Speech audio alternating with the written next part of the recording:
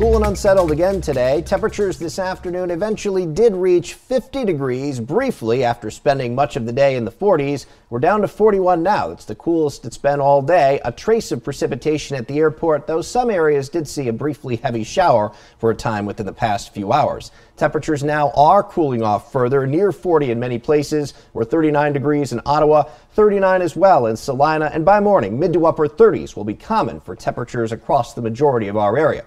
Still some spotty showers late this evening. At least for the moment, much of this activity is in the process of weakening, but still, southwestern portions of Putnam County seeing some rain. Another batch of showers just to the south of Kenton and north of Bellefontaine in Logan County. As we widen up the view, we can see that responsible for our precipitation is this upper level storm system. It's now situated over the state of Wisconsin, and it's very slowly moving to the east. So it's still going to impact our weather for tomorrow and again on Saturday with this upper level pocket of cold air, more instability showers, and even the chance for some snowflakes. Finally, by Sunday, as the storm system moves along, our weather looks to improve.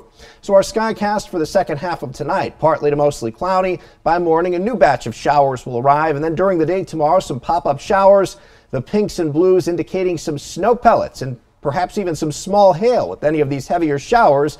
I don't expect any severe weather, but certainly the chance for some wintry precipitation and the chance for a thunderstorm with the instability in the atmosphere. For tomorrow night, partly to mostly cloudy skies again. Saturday, we cool back even more, so some snow showers, a possibility in the morning. That snow will mix with and change to rain as temperatures warm up in the afternoon, and then by evening time, the precipitation is likely to exit. A mix of sun and clouds returning to our forecast on Sunday, and with that, temperatures will warm nicely back into the 50s. Even the chance of a thin, slushy accumulation Saturday morning underneath any locally heavier snow showers, but that looks to be the exception to the rule.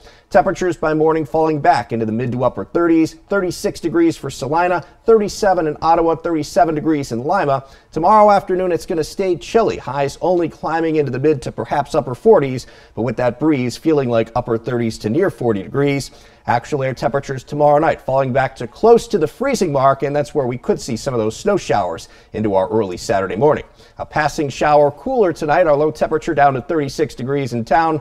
Clouds tomorrow, some showers of rain, perhaps even some snowflakes, even a rumble of thunder possible with our high temperature in the mid to upper 40s. 7-day Storm Authority forecast for our Saturday: sprinkles, flurries, a rain and snow shower.